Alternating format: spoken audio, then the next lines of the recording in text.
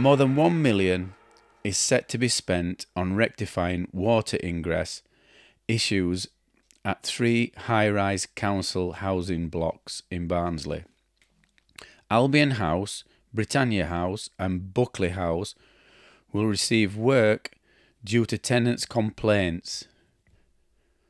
A report due to be discussed by Barnsley's ruling council cabinet on Wednesday reveals 1.15 million is required.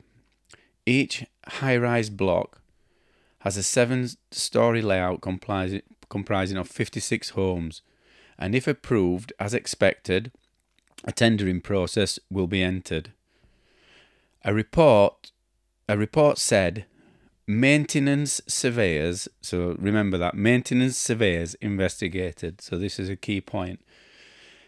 Maintenance surveyors investigated these issues and deemed the source of the water ingress to be from the external elevation during periods of wet weather that was tracking through the cavity and exposing itself on internal plaster as damp patches.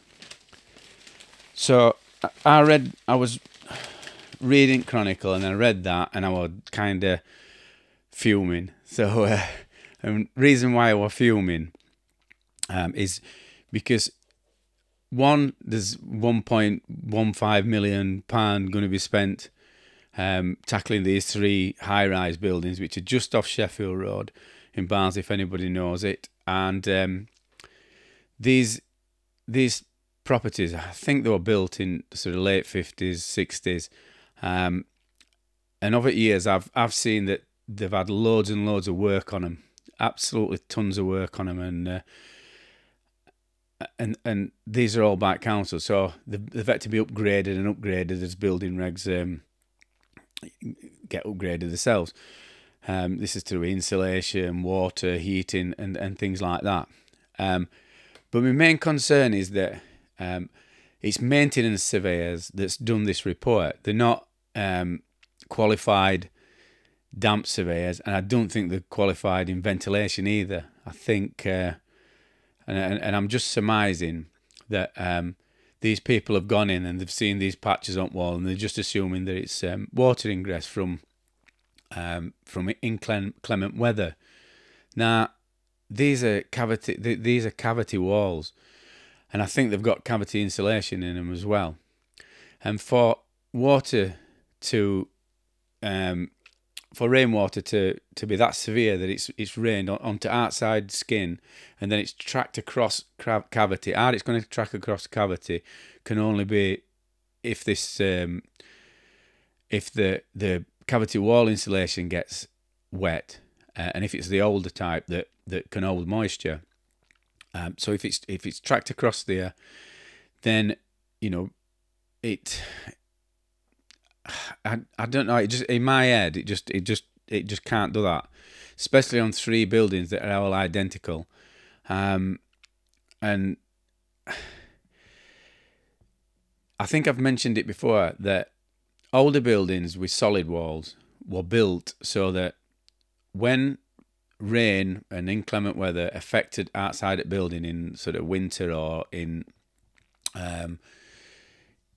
torrential rainfall in summer or things like that, then what happens is that the amount of water and moisture will soak into the brickwork so far, and then when the weather changes, when weather gets better, then the moisture that's gone into the building will evaporate back out of the masonry. And this is how they were designed over like 100 years ago. And it's a simple process, but as building practices got better, they found that if they created a cavity, then the moisture is not going to get through to the inner skin. What tended to happen is if you got wall ties, you could get moisture forming on that and it could run across, and then this is why they designed a wall tie that sort of that had a dip in it, so that if water did track across, it'd go into dip and it'd drip down into the cavity. So it were all designed so that the water could not get in the skin. So then they got this cavity wall insulation. Now I don't know whether these flats have had it. I'm guessing that they probably have. Whether it's that type that's old, it's like a white cotton woolly type of insulation, and if that gets wet, then it can cause issues on inside. But for water to get through the brick and the mortar point, to track through there, and then sort of go across this cotton wool type insulation, and then go through the second skin, and then through plaster to cause patches on inside. I think if you called fire brigade out and they got an hose and they stood there for a couple of days, it might get on inside. It's just, in my damp surveying brain, I just can't see how it's going to work. And then identically on 3 different tower blocks, it just ain't going through my brain. What I do think is that these were built in 50s, late 50s, early 60s or whatever, concrete frame buildings, notoriously bad with insulation, ventilation, filled with tenants. And again, I don't know where these issues have shown up. I'm gonna guess that they're going to be on top floor, because moisture, when it affects a property, moisture in the air, so water vapor, will rise up and sort of keep getting added to, so you get more moisture in next flat, and then more moisture in next flat till it reaches top, because warm air rises, and then your top flats tend to be worse affected. So what I'm thinking is, I think I could save Barnsley Council around about £1 million. Imagine that, one person saving them £1 million. So I did an interview yesterday with a councillor. So Paddy Shirt is a councillor for Barnsley. So I did interview him. This might have already gone out before we get the answers. But I've asked him to if he can find out a bit more about this report, and if I can get a copy to have a read. And this is happening on Wednesday, so I think if he can sort of have a word tomorrow about this report, then we might be able to go in and do some proper testing. So PCA have been working with, I'm just trying to think which university it is. They've been working with one at universities, and they've come up with I want to say it's like a piece of software that works with data loggers. Now, data loggers have always been, well, they've been used for quite a few years with PCA members and surveyors, and this is for if there's problem properties. So if surveyors go in, damp surveyors, and due to the experience, they say one thing, and then the maintenance surveyors or customers are still saying that they're getting penetrating damp, then what used to happen is you took data loggers in, so you put 2 in the property, and there's one that's based outside that takes data from an external base, and then these 3, the data from all 3 data loggers gets collated, and you can come up with loads of different things. So you'll be able to tell what's happening all through day. You'll be able to pinpoint times of high humidity, and then you can look at times and say, well, this is when they got in from work, this is when they were washing this. So you can get all this information, and then you can come up with. But what PCA has done is they've come up with this software that collates everything, and it builds a report, and it'll tell you why they're getting damp, what's causing it, and they'll tell you what scheme of repair needs to be done. And I've spoke to Councillor Shirt, Paddy. I spoke to him about it, and I explained it to him, and I've sent him some literature showing him, extracts from PCA, and it explains about this system. So if we can go in before this money is before it's like the okay to spend £1.15 million on scaffolding out these flats, I think that just reading that, I just think it's going to be a ventilation and insulation issue. So I think that we could probably save them some money, because we can recommend some better fans. I'm tipping that they've probably only got fans that's on timers, if they have got them. They probably have got them, but they're probably on timers. Probably never get used. So it'd be interesting for us to go in and do a proper survey and have a look at it. And if it's wrong, it's wrong. But what have they got to lose? £1.15 million. That's what they've got to lose. Just by hanging on a bit and just having getting some experts in and having a look at it. And I'm not the biggest expert in the PCA. There's boffins that's a lot better than me. But I'd like to go in and have a look in a first instance and just see if it is what they're saying it is, which I don't think it is. It just don't collate in my head that whether it's rained that bad that weather on inside, this rainwater's got straight through onto inside. Because I've seen how much work's gone into them flats, and I've seen they've done roof, they've done everything. They've done everything apart from get an expert in damp to have a look at it, and this is part of the issue. So you never know. One person might save council £1.15 million. Whether that's a big deal to council, I don't know. But I know they've already sent tenders out for scaffold, because one of the lads that I know, Nicky Cooper, he's got a scaffolding company, and they've asked him to tender for it already.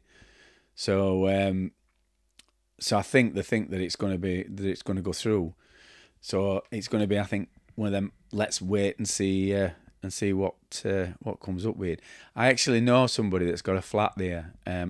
Whether he's still there, Noel, who used to come and watch. It's Leon's dad, and he's got like a Polish name, something after Auski or something. But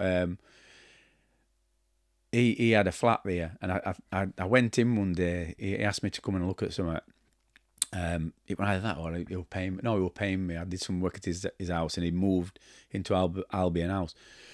So, worst comes to worst, I can sort of try and get contact with him and see if I can go up and have a look at his flat and just gauge opinion, just see what he thinks, and ask him, if anybody has been in and what they've been asked, what questions have they asked him. How long were they in flat? What were they looking at? That type of thing. So it is a small place, Barnsley, and we might be able to get to know stuff if council knocks them back, and when they come and do work, I might even be able to sort of find out what they're proposing to do, because I don't understand what they're going to do. From memory, I think it's brick on outside, and it's pointed brick. Are they going to scaffold it? Are they going to repoint it? Are they going to put storm dry on it?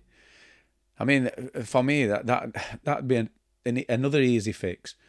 If it is penetrating damp that's coming in, why don't we just put storm dry on it? So rain will just hit it and then bead up and run off. And I'm sure. Let me just do a few calculations. So I think scaffolding is going to be biggest cost, because and I think this could be done without scaffold. You could do it in cradles. You could. There's a company I've seen. I mean, they're from Sheffield. There's a company, and they do repairs to buildings, and they go all over the world, and I'm sure they're based in Sheffield. And what they do is this. It might be Manchester. They might be in Manchester. They're not far away. They abseil down off at top of the building. They'll abseil down it, and they'll do repairs using all climbing equipment. And I think what they could do is they could storm dry all that just by abseiling over. So you take away your scaffolding costs straight away. Sorry, Nicky. I know I might be doing you out of the job, but I think it's probably already been given to somebody, this contract. So even though they sent a tender out to you, I won't be holding my breath. Even though he's a brilliant scaffolder, it's a brilliant company, but these things tend to have already been give to to people they've used before, and by law they have to put tenders out. So this is just how it works. But I think, contact this company that do abseiling, get these guys with Potter storm dry, get them over edge. It's easy to apply, and that could be done in. I bet they could do it in a week. They could have 2 people on each tower. In fact, they'd probably do it in a day. No, not a day. 3 days. 1 person on each tower. Abseil over edge. Storm dry it. Any rain comes then, beads up and runs off. This is if it is penetrating damp, which I don't think it is. I think they've got it completely wrong. I think they've wasted their money using maintenance surveyors to survey a damp issue. It should be experts that's doing it. And like I said, I'm not putting myself forward as being best expert, but they can contact PCA and they can get brainiest person from PCA to come up.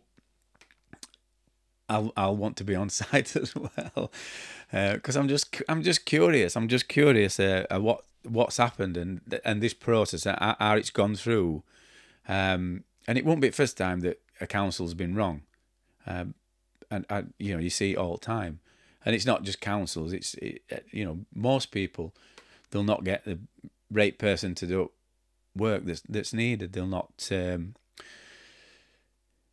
It's probably that they don't know. They should know, because it's a massive council. They're in control and big budgets, so you'd think that they'd be able to allocate this correctly. But they've made mistakes with yeah. So there's a catalogue of errors with Barnsley Council. So one of the things what Civic. So, and this was to do with surveys as well. So they got this wrong on surveys as well. What happened was, in fact, what I had to do is I had to send this video to Barnsley Chronicle, didn't I? Because they'd probably pick up the mantle. So these guys, I might email them later on, and they might be able to go to a meeting and say something. But so Barnsley Civic, beautiful old building. It used to have concerts there. It was a theatre.